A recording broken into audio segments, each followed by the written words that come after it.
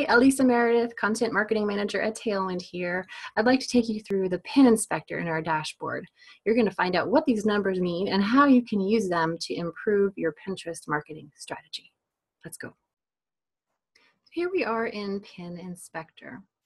What you're seeing are the last 5,000 pins that you've added to your Pinterest account, whether you pin them manually or you pin them through Tailwind. And when you pull it up, it's going to be sorted by the number of repins, the highest at the top. But what you could do is filter by date pinned if you just wanted to look at a more recent showing of your pins. You could also filter here or sort by the date pinned if you wanted to see most recent pins.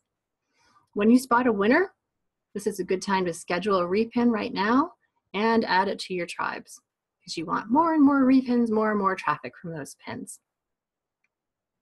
What I like to do in here is look for other people's content that I've pinned that's gotten some good results and see if there's something I should do similar. Oh yeah, so I should be writing an article about Pinterest SEO right now.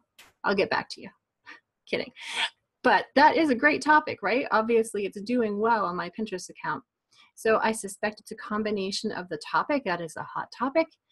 It has a nice little date on it. It's doing well. It was pinned at the right time, also in December for 2018. And it's a very strong image as well. So I should be making pins like that. Now you can also filter here by category. These are Pinterest categories if you want to do that. You can do a keyword search just to pick up certain keywords. And you can do it by just one board at a time. Or you can look at pins that are from your own website.